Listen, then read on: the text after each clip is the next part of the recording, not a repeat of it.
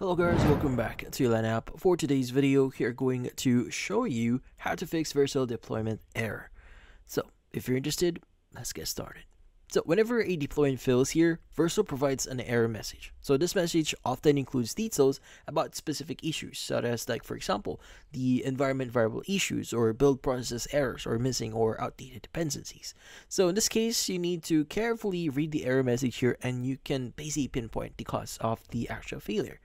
So, first thing first is you want to go to vercel.com, obviously log in, and you want to go to your Vercel project dashboard. Now, you want to go ahead and basically view your build logs here. So, typically in your dashboard here, click on build logs. It should give you all the necessary information that you may want to read here. So, basically, we have build logs. Now, from then on, you want to basically look for any error messages or warnings that indicates what went wrong during the deployment here. So these logs help you identify whether the issue is related to your code, dependencies, or Vercel's configuration. Now, in this case, your Vercel configuration file here, or vercel.json, should be correctly set up. So in this case, there are potential issues that you may need to check here. So first is you may want to check if there's any incorrect build commands, and also if there's misconfigured framework settings, and also if they're missing or incorrect routes and redirects. Now, if your project doesn't have the vercel.json file, Vercel will try to auto-detect settings, but manually defining it can sometimes help fix the issue or error itself. Now, also, you may want to validate your environment variables. Now, in order for you to view that, let's go and go back one page. You want to go to settings here, and you have environment variables.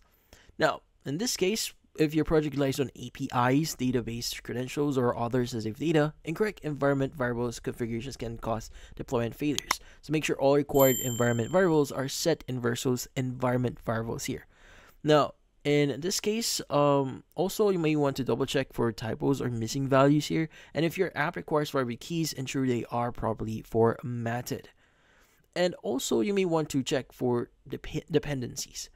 Now, the thing here is many deployment errors occur due to missing or outdated dependencies. So in this case, you may want to run an npm install or yarn install locally to make sure all dependencies are installed, and also check if any package in package.json are missing or incorrectly referenced.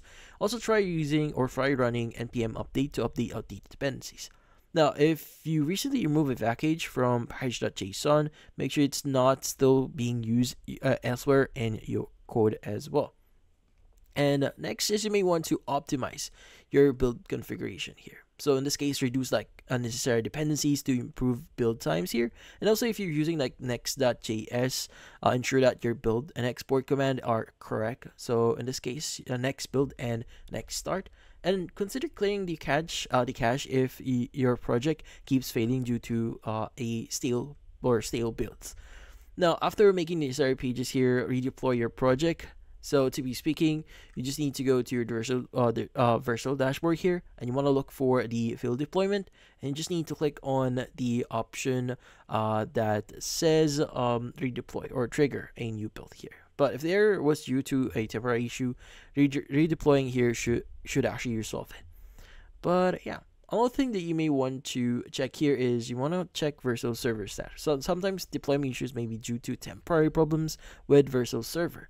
So you can go and visit the Vercel status page here to check if their services are running smoothly here. If there are any reported outages, just wait for a few hours or a few minutes, and they should automatically solve that itself. But yeah, so in this case, that's about it. So hopefully this video is able to help you like and subscribe to LAN app. Thank you for watching.